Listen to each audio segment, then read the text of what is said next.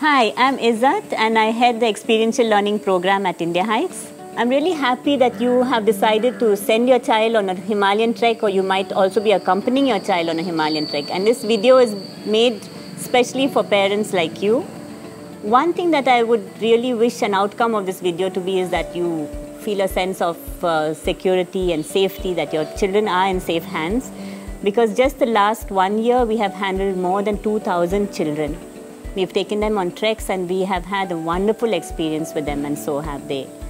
So having said that, there are a few things that you can do to make this experience even better for your child. I will list a few, and I'm sure you have many ideas of your own. But what you can start with is, along with your child, look at the trek on the website, look at where it's actually located, trace it on the map, read a little bit about the culture of that region, about the history of the place, the geography. Don't do too much, but a little bit, because that will help make this trek come alive for your child. The second thing that you could do and involve them in is actually packing their own backpacks. So along with them, go through the list of things to take. You can watch videos by Neha and Swati on how to pack a backpack along with them.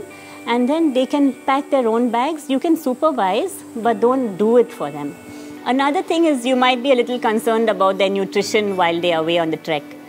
They will get excellent vegetarian food that's really nutritious.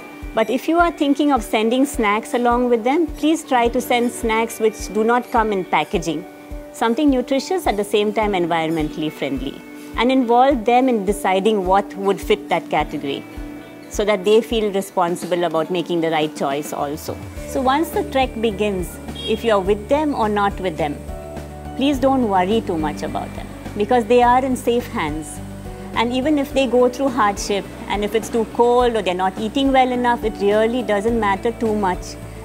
We are looking out for them, and this hardship is going to really be something that they will take a lot away from. Once you're back in the city, sit with your children, listen to their stories. If they've written poems about the trek, if they have beautiful drawings which they have made on the trek or after coming back, we would love if you could share that with us. We have a Facebook page, we have our website, and we would be really happy to publish it. If you have any questions, if you have any doubts, please feel free to get in touch with me, and I'll be most happy to answer your questions.